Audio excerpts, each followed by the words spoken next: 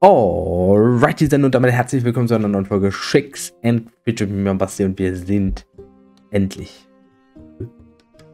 Jetzt habe ich mich selber geprankt mit meinem Overlay. Ich dachte gerade, wieso habe ich 3164 Pilze auf dem Char? Auf dem Char sind 5 Pilze. Ja, das ist alles.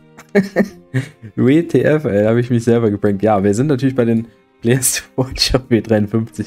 Ich will gar nicht viel sagen. Ihr habt lange warten müssen. Es gab halt so viel Content. Da waren die Gildenfusionen, da war der Cash-Coupon, da war die Partnerschaft. Da war der Elevator, da war W54. So viel dazwischen. Jetzt sind wir auf W53 und ich bin echt gespannt, ob wir ein paar Leute jetzt drin haben, die wir kicken müssen. Also das kann ich, also es wäre jetzt verständlich irgendwo. Ja, es ist das letzte Mal, haben wir vor 3 Wochen uns den Server angeguckt und wie gesagt, es ist einiges passiert. Ich weiß auch, dass wir ein paar neue Leute dabei haben und deshalb keine Müdigkeit vorschützen, ja. Wenn ich jetzt nicht mehr so viele Details weiß oder sagen kann, nehmt es mir bitte nicht übel, ja. Wir gucken direkt rein. Wir gehen zu Arcadia Miran bei der 2. Legion. Wir schauen uns an, es sind, da sind viele Level passiert, 47. Da wurde richtig losgespielt bei dem Char. Ganz klar, SA war schon noch ziemlich gut, ist aber noch besser geworden. Okay, ja, 28. Platz ist der Spieler oder die Spielerin. Das ist wirklich nicht schlecht. Also schon mal ein richtig guter Start in diese Players to Watch, das muss ich mal sagen. Asatasa hat auch ordentlich gelevelt, der war 106, ist jetzt 160. Habt ihr das XP-Event alle eingesogen oder wie sieht das aus?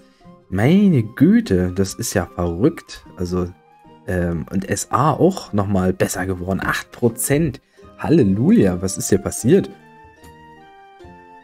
Und das immer noch mit dem 5-Euro-Projekt.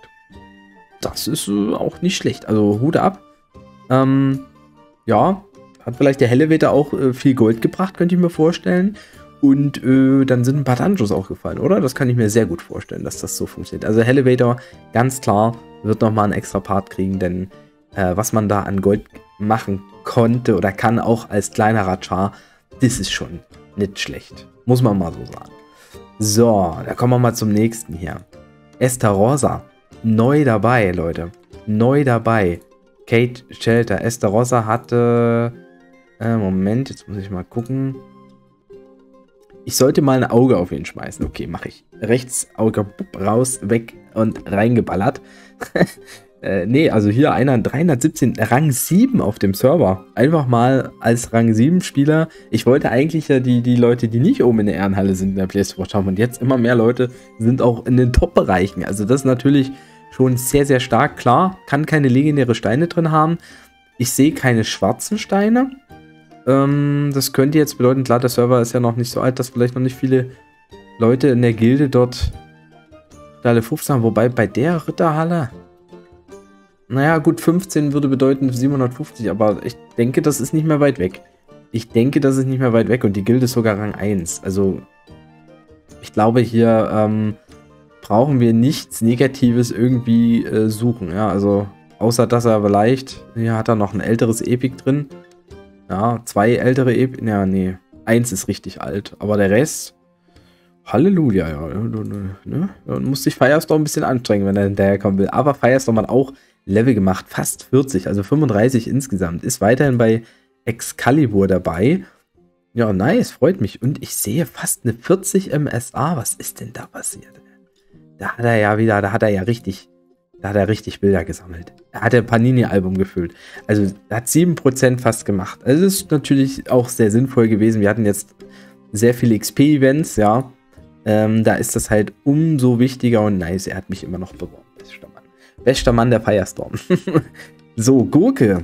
Den hat man auch noch nicht drin. Ist auch neu. Also da hat sich die Gilde Kite Shelter gedacht, komm Leute, ich will euch in der Players to Watch haben. Ist ein 287er Magier am Start hier. Und auch Rang 70 im Moment. Auch SA recht gut. Ja, das ist alles Full Epic hier wieder. Ich glaube, ja, Handschuhe sind, ja, 2 sind ein bisschen älter, aber ansonsten geht ja auch steil. Das ist mal auch nice. This is a bunny, copy-paste, bunny to profile and help him gain world domination. Ja, okay, das kenne ich. Aber habe ich schon lange nicht mehr gelesen. Dankeschön für den Reminder. Die Gurke am Start, auch von Kite Shelter. Oder Kate Shelter. Ich weiß gar nicht, wie man es ausspricht. Gut, dass ich es einfach ausspreche, wie ich denke. So, dann haben wir Hammer dabei. Der Hammer ist auch neu, Leute. Hammer. Was hat ein Hammer geschrieben? Achso, und was hat die Gurke geschrieben? Wo ist denn? Ach, Gurke. Ach, das war ganz frisch. Ich wollte mal nachfragen, ob du noch Spieler mitnimmst. Er ist Medium-Pilzer und bei 15k Paid damals gewesen.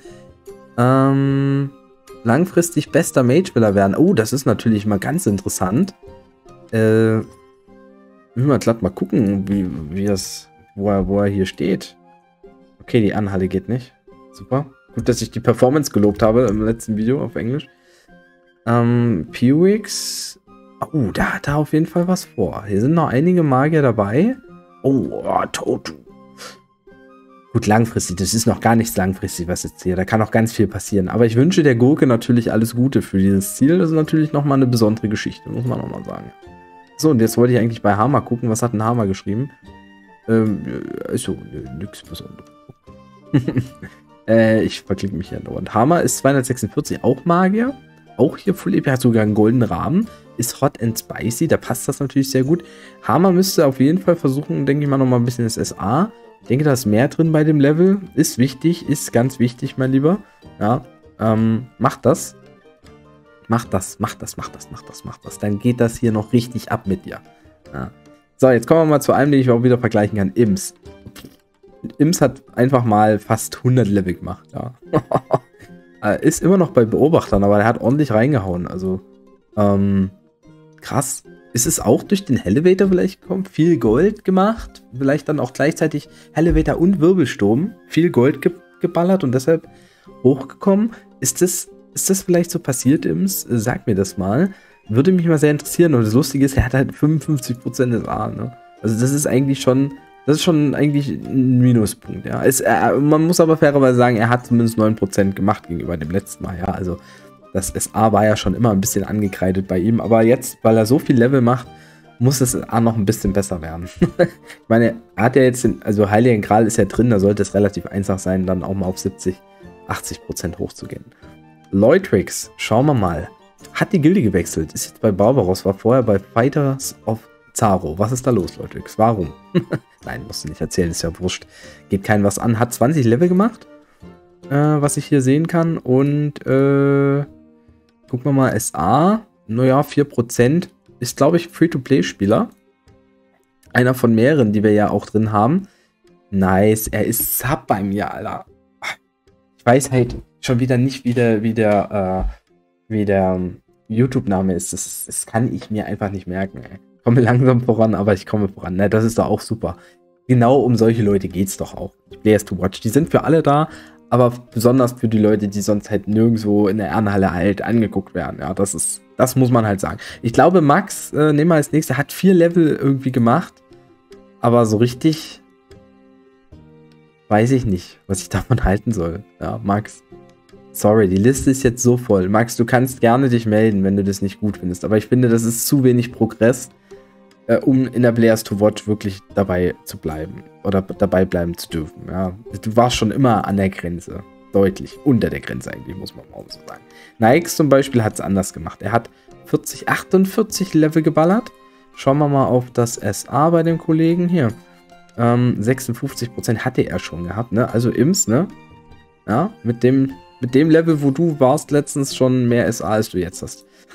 Und er hat jetzt 63%. Also da geht es schon mal ein bisschen steiler voran. Ist auch gut so. Er sucht wahrscheinlich gerade noch mal ein Steinchen hier, um weiterzugehen. Ist natürlich ja immer möglich, mal dann einen Dungeon zu schaffen. Nach jedem Tag, nach der Alu, wenn man Gold geskillt hat. Ne, natürlich Elevator auch hier. Vielleicht noch mal ein hilfreicher Bonus, wobei man... Ich weiß nicht, wo jetzt Bremsen sind, überall, in welchen Etagen. Der eine macht vielleicht ein bisschen weniger Etagen, der andere mehr. Trotzdem, ja, also ein ordentlicher mittendrin Char, ja. Also kann in alle Richtungen gehen, auch vom Rang her langfristig. Schauen wir uns natürlich dann später mal an. Olaf Scholz, ne, der war ja einer der ersten Spieler der 2. Legion bei mir. 2. Legion werden wir definitiv dann nochmal was hören, glaube ich, wenn ich mich recht erinnere. Ich Ich weiß nicht, was ich mit der Hand hier die ganze Zeit mache. Ich bin irgendwie, brauche ich hier gerade ein bisschen was. Er war Level 187, ist 262, da ging es auch richtig nach vorne. Dementsprechend beim SA von 71 auf 83%. Klar sind auch viele Dungeon-Bilder dabei, aber so sieht das aus. Und die zweite Legion, also wenn man das hier so sieht, das ist auf jeden Fall eine gute Gilde. Die ist hier auf dem Server relevant. Das wir können dann gleich nochmal reingucken, wo die genau stehen. Aber da sind hier ein paar auch starke Spieler dabei. Das muss man mal sagen. Und ich finde die Gilde und so dieses Motto, was sie führen, finde ich sehr, sehr nice. Muss ich mal einen Shoutout machen, weil bei allem, was ich bisher von der Gilde gelesen habe. So, Onka, der bei W54 ja dabei ist, der Mango-Kran, ne?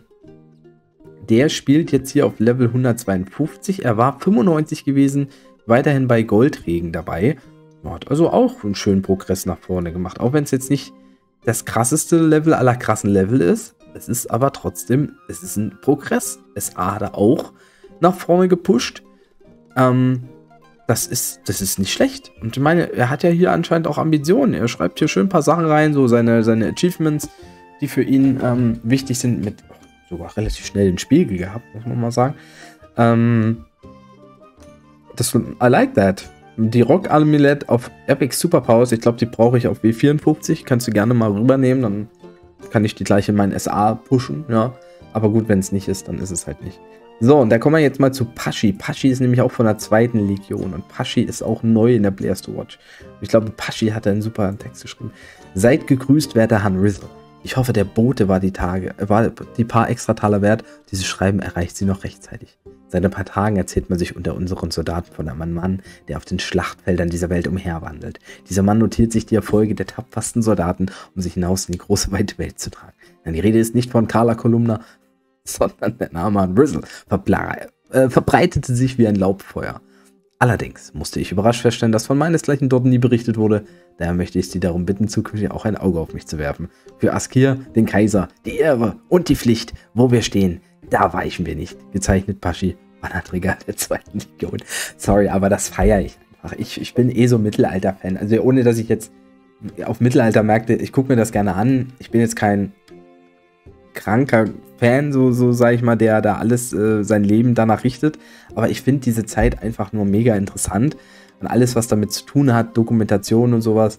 Carla Kolumna ist auch witzig, weil ich habe nie Benjamin Blümchen geschaut tatsächlich, obwohl ich im Benjamin Blümchen Kindergarten war.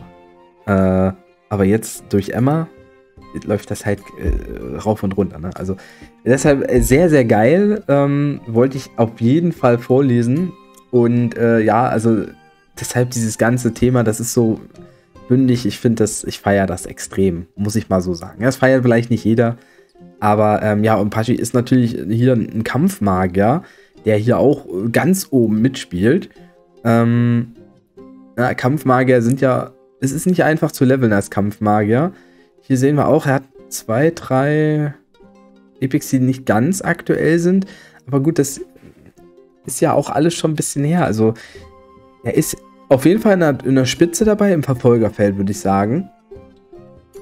Und wir gucken gleich dann nochmal in die Ehrenhalle rein einfach, um da einen Vergleichspunkt zu haben. Ronnie wollte sich auch anmelden.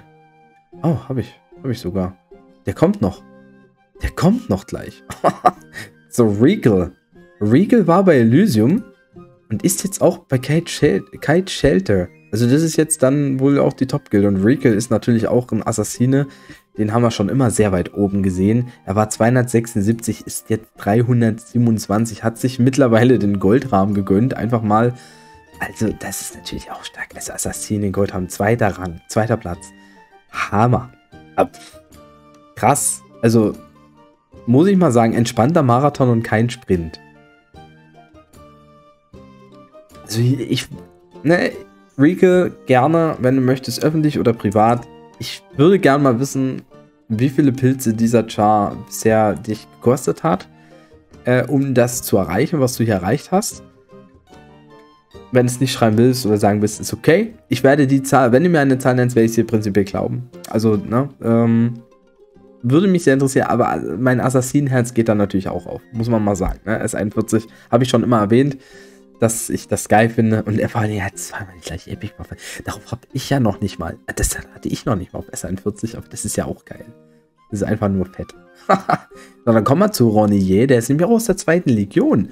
Und das ist ein Magier auf 289. Oh, das ist ein direkter Konkurrenz von die Gurke. Weil der ist ja auch Magier.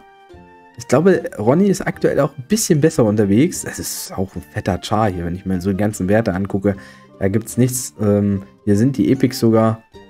Hier sind so tatsächlich alle relativ aktuell. Da kommt keins irgendwie extra raus. Sehr, sehr nice, ey. Und dann kommen wir auch gleich noch zu Schaufler. Weil Schaufler, der ist auch in der 2. Legion. Aber der war schon da gewesen bei uns. Und er war 235 damals. Mit 78,69 SA. Jetzt ist er 275 mit 84% SA. Also hier sieht man mal, was SA-technisch wirklich möglich war. Und auch er, er ist kein Magier, er ist Druide.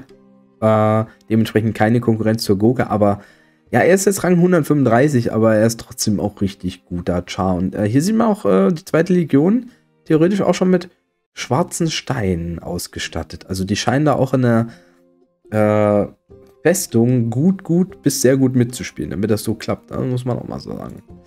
So, dann Shaco war bei Shaco war bei No Mercy. No Mercy habe ich irgendwie, glaube ich, mitbekommen, die haben Probleme gehabt. Ne? Das war ja auch eine sehr ambitionierte Gilde zum Start. Da sind, glaube ich, viele gegangen. Er war 134, ist jetzt 184. Hat vom SA, SA ist nicht so viel passiert. Also wenn man das mit dem Level vergleicht. Auch so ein guter Verfolger-Char, wo es in alle Richtungen gehen kann. Aber schön, dass er natürlich bei Xios Gilde dabei ist. Insofern das ja sicherlich ein Support auch ist. Und jeder Support ist immer gerne gesehen. Kommen wir zu Sir Daviel. Er war 260 mit 83% SA, ist jetzt 312 mit 86% SA. Also wieder einer der Top-Chars-Krieger nach wie vor. Er ist von der Ehrenhalle jetzt sogar hochgerutscht. Und das ist wie ein Battle Mage oder ein Assassine da oben, auch als Krieger. Das ist auch fett. Also das ist auch nicht günstig unmittelbar. Aber das ist schon auch eine sehr, sehr starke Leistung an dieser Stelle. Kommen wir zu Telco. Telco war 165 bei Hero Factory mit einem SA von 69%. Er ist immer noch bei der Hero Factory 222 und hat 64,36%. Also auch einer aus dieser Verfolger-Char-Gruppe, aber schon einer der besseren. Und er ist nämlich auch Assassine. Also er versucht da auf jeden Fall den Anschluss an die Top-Leute zu halten. Und damit hebt er sich von einigen Spielern in dieser Players to Watch auch ab. Hier sieht man dann aber auch natürlich, dass nicht alle Items ganz aktuell sind, wobei es ist eigentlich nur das Hemd, was wegfällt. Also ich glaube, man kann dann überlegen, zu sagen, guck mal, bei dem Level, dass man das Epic dann einfach austauscht gegen ein normales Item, was dann Geschick hat zum Beispiel. Das kann man sich überlegen, weil das ist schon wirklich ein großer Abstand, ja.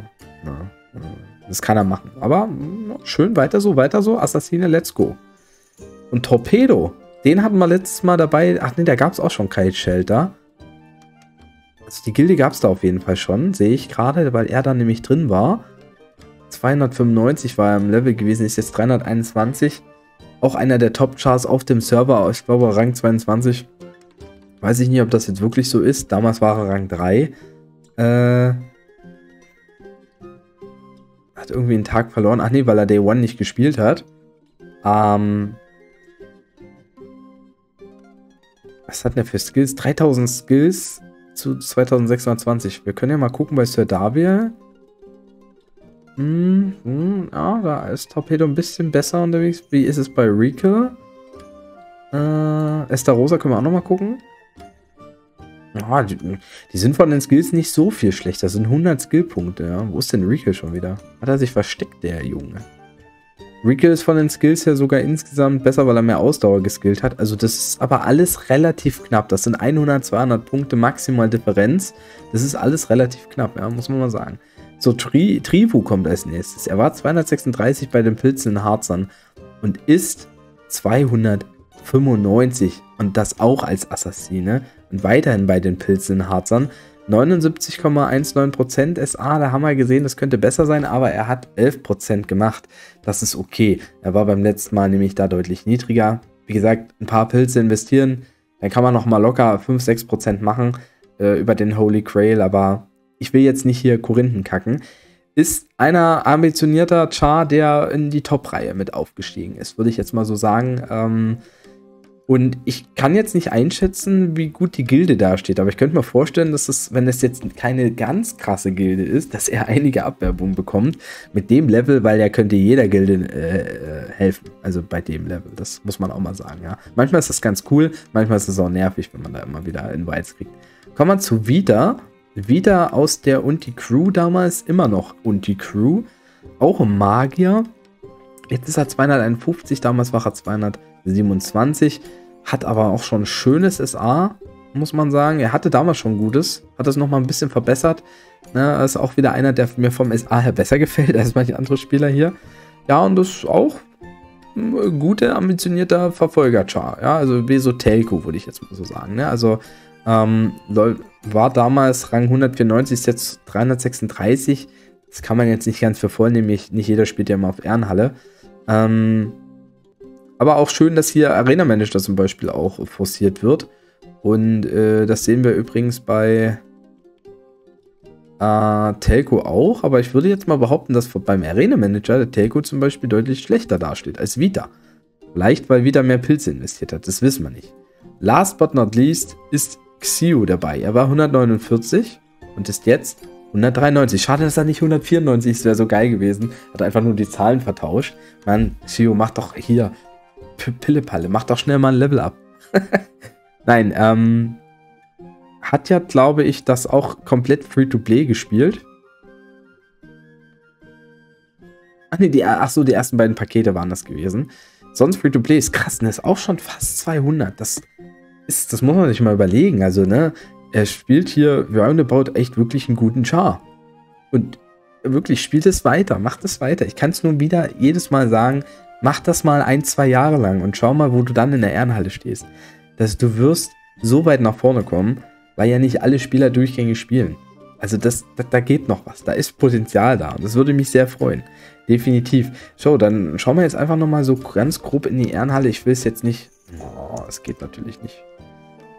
Schauen wir mal bei den Gilden, da sehe ich es oben. Also Pilze in Harzer sind Rang 8. Und es gibt sogar noch Spieler mit höherem Level bei der Gilde. Dann ist Trivo vielleicht nicht derjenige, der jetzt mega viel abgeworben wird, aber trotzdem trägt er natürlich dazu bei, dass die Pilze in Harzer da auf Rang 8 sein können mit seiner Performance, wie auch die anderen. Das sind ja immer gerade die Spieler, die da am meisten auch ausmachen. Aber wieder jetzt von Unti Crew zum Beispiel. Wie sieht es da aus? Auch einer der höheren Chars, nicht der höchste. Aber das ist ähnlich, ne? Für jede Gilde hat ja ihre eigene Geschichte, ihre eigene Dynamik. Und die natürlich entsprechenden 50 Member, die das etwas beisteuern. Bei der... Ja, die Spieler-Ehrenhalle, die will irgendwie gerade nicht. Was wollte ich überhaupt gucken? Achso, ich wollte gucken, wer Rang 1 ist, weil der noch nicht auf der Players to Watch ist. Aber, ach doch, jetzt geht's. Ein Kampfmagier. Halleluja. Okay, aber der ist von den Skills jetzt auch nicht besser. Also die Skills haben wir vorhin schon gesehen. Hauptkampfmagier hier oben auch. Also wer jetzt Kampfmagier hier sein wollte und bester Spieler sein will, der hat aber auch extrem was vor. Da ist es bei den Magiern tatsächlich schon ein bisschen einfacher. Aber langfristig entscheidet ja, was hier so abgeht. Nein, also wir haben hier Eureka, wir haben Estarosa, wir haben Sir Daviel, wir haben Torpedo, wir haben Testo. Haben wir Testo? In den Players to Watch, die halt hier in der Arcadia Miran, haben wir nicht in dem, doch, haben wir auch, genau, haben wir in den Players to Watch und Testo, nee, Testo haben wir nicht in den Players to Watch. Aber einige Spieler in den Top 30 in den Players to Watch, das hätte ich gar nicht gedacht, als ich mit W53 angefangen habe. Krass, Leute. Also krass, danke auf jeden Fall für den Support, dass ihr da so dabei seid. Schön, wir mussten eigentlich gar keinen rausnehmen, fällt mir gerade nochmal auf. Alle noch aktiv dabei, bis auf Max. Auch stark. Hätte ich jetzt auch nicht zwingenderweise erwartet. Spricht aber für jeden von euch, definitiv. Egal, welcher Char, welcher Progress. Ihr habt weitergespielt. Das spricht für euch. Und ja, wenn euch das Video gefallen hat, gerne einen Daumen nach oben da lassen. Ich denke mal, wir schauen das nächste Mal hier rein. Vielleicht vor dem legendären Dungeon noch. Ja, ich denke mal, auf jeden Fall, wenn es geht, vor dem legendären Dungeon, damit man dann nach dem legendären Dungeon dann auch nochmal reingucken kann. Aber wann das jetzt genau ist, kann ich natürlich noch nicht versprechen. Trotzdem wünsche ich euch was. Haut rein, macht Tschüss und Servus, euer Basti.